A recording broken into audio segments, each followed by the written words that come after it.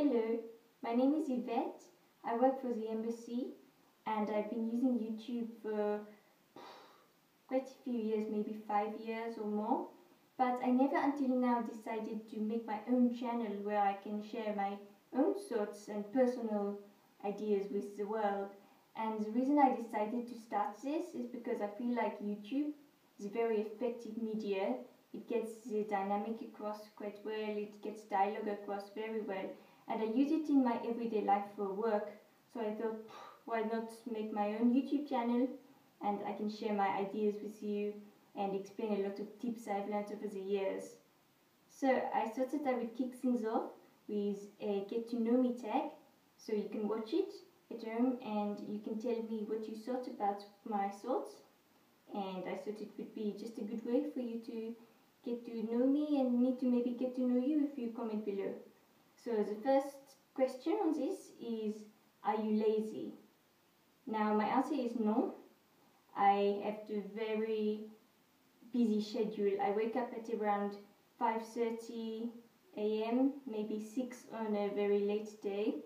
But I usually wake up at 5:30 because there is a lot that needs to be done. I cannot afford to Skype off my work. They need me over there.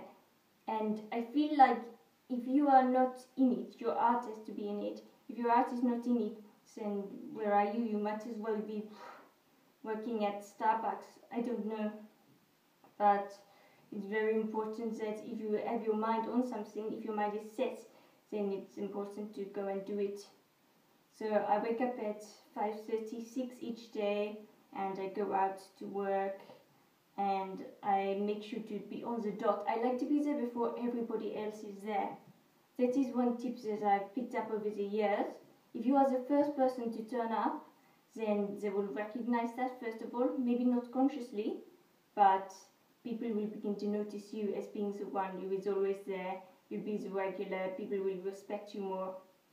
So that is a very long and roundabout way of saying it, but oh well, I think I'm not a lazy person. I would not get away with it if I were lazy. Now, next question is, am I married? Well, interesting question. I'm not at the moment married. I have been before. I have been married a few times. But it is not a big deal for me. In my country, we don't have this kind of thing that they have in the UK, you know? What do you call it? A taboo about being married many times. It's not a big deal for me. I can go into a long story about my previous partners, but I think you want me to get to the next question. How old am I? Well, I am 33 right now, going on 34, but I feel very young inside and I think that is what matters. Do I have kids? I do not have any kids, not at the moment. There was a time when I wanted children, but you have to make sacrifices for your career. And there was a time when it would have been good and maybe the ideal time, according to most people, for me to have children, but it was never really my thing, you know? I think you find a point in your life where you sort of know your trajectory, and that was not mine. Sometimes I think it's a loss, other people think it is a big loss, but I have other things in my life that I care a lot about, and children is not everything I care about. So, next question. Summer or winter? That is a very mundane question. Who put these together? I guess I will answer anyway. I think summer is always a good month. I feel like at the embassy, summer is the time when it's most busy, when I have the most jobs to be attending to. They need me to be there right away to write the paperwork and everything that I need to do. So I try to be there on the dot all the time, like I was saying earlier. But in the summer it's more important because we have a more busy schedule. We have a lot going on. What else is there? Do you use drugs? I smoke, but that is not really a drug. It does not count. There is caffeine, but I don't think that they are asking about that. There is, what else? Nothing else that I take that could qualify as a drug. I mean, there are medical things that were prescribed to me, but that does not count. I think it's talking about more like illegal drugs. What is the next question? Let's see. Where was I born? I think you can tell from the accent, the fact that I work at the embassy. I will let you guess. Ever fallen in love? Well, I have had 2 husbands. I've had other lovers before then. I think it's a pretty obvious answer. But then again, it depends on how you define love. And I think when you are younger, it seems like a very definite thing. There is love and there is lust, and there's a strong line between the two. But really, when you grow up and you have experienced more, you can see that there is not such a defined line between the two. It's a very rough thing. It is not black and white. It's not one or the other. A lot of people think that you can distinguish easily, but I don't think it's so easy to distinguish like that. It's life. You live it. You may call it love. Somebody else may call it lust. Somebody else may call it like a strong liking. It depends. It's subjective. Maybe if you are a more kind of sensible person, you will be able to pick out the intricacies of it, but for the most part and for most people, it is not something defined. When did you last cry? That's a good question. I don't think I've cried in a long... yes, it was reading this book. I actually have it with me over here. So I am a big fan of the art Japanese, and this book is quite famous. It's a classic.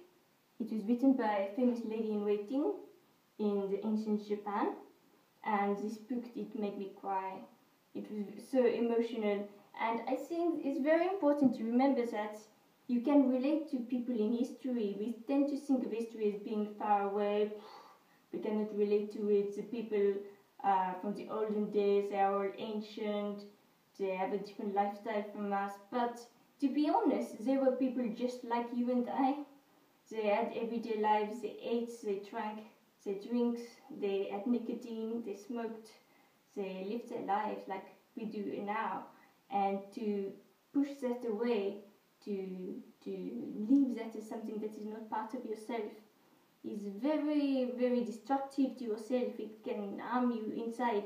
It is important to remember that you can relate to people from history and you have a lot to learn from them. And I really kept that in mind while I was reading this book.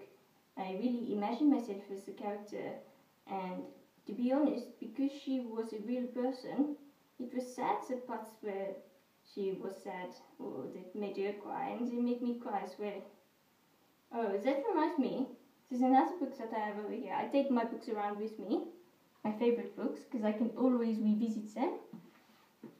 I think this book also changed my life. It is called The Life-Changing Magic of Tidying. Yes, it changed my life, like it says on the cover. And it is by Marie Kondo, and it is about tidying up your house and how to get rid of things. It is inspired by the minimalist movement. That will make it seem modern, like you cannot relate to it. It is too kind of out there to clean, but being clean is part of it. Being clean is what it is about, and if you are interested, I would definitely recommend it to you, because it is about letting go of the things that you do not need in your life. So many people just cling on to things, to these objects, but if you can remove them from your life, then you have a lot of space to think and to do your work. It may sound cliche, it is true. I mean, there is a reason why these cliches are invented. They are perpetuated because there is something true about them. Now, next question. What are your hobbies? Well, to be honest, my work takes up a lot of my time. The embassy always has things that need to be done. I do a lot of admin stuff. I get many promotions. It may sound like boasting to you to say that I got promotion, but it is the truth. I do get many promotions. I'm not going to try and hide it because I want to seem modest or something. That is not the truth. The truth is that I do, and it is because I work hard. I'm always the first person there. I always get to work straight away, and really it means a lot to me to be there and be part of that environment. It has nurtured me. It nurtures my soul.